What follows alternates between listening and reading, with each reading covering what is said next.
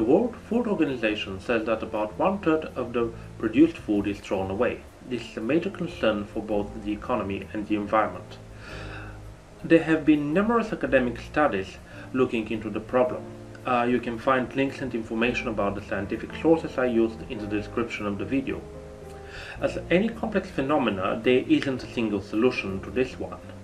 Still, one major factor that accounts to up to 20% of the food waste is the need to improve purchase and consumption planning in the developed countries. That would include the European Union.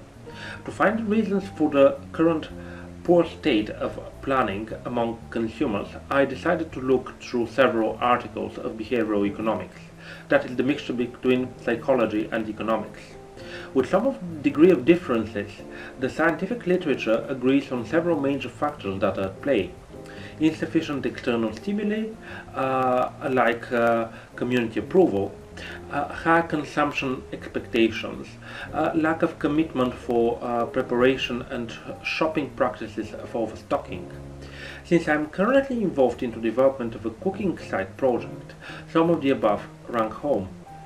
I got thinking what could be done differently to push consumers to reduce food waste. I am a great proponent of the choice architecture concept, which is to say that given the right conditions, people could be nudged to change some elements of their behavior, in this case improve the purchasing and consumption planning. And then it hit me. The standard food preservation logic was wrong.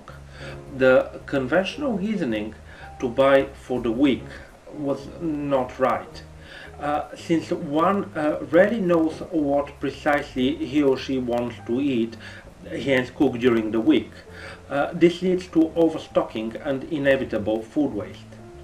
If the purchase logic is the reverse, by small amounts but frequently, the chance for waste is minimized.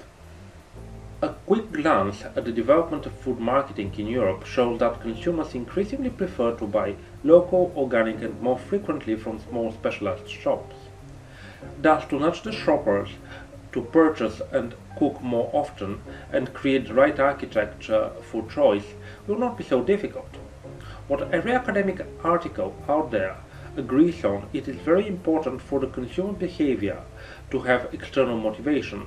Or to put it in simpler terms, they need somebody to kick them around every now and again. An Internet of Things provides plenty of such opportunities.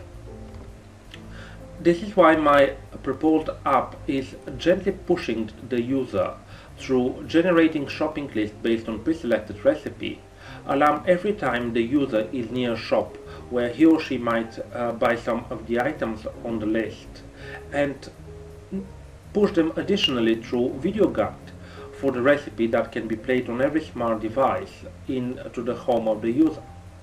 I'm convinced that when people are given the option to make the right choice, they will, especially if it's a convenient one.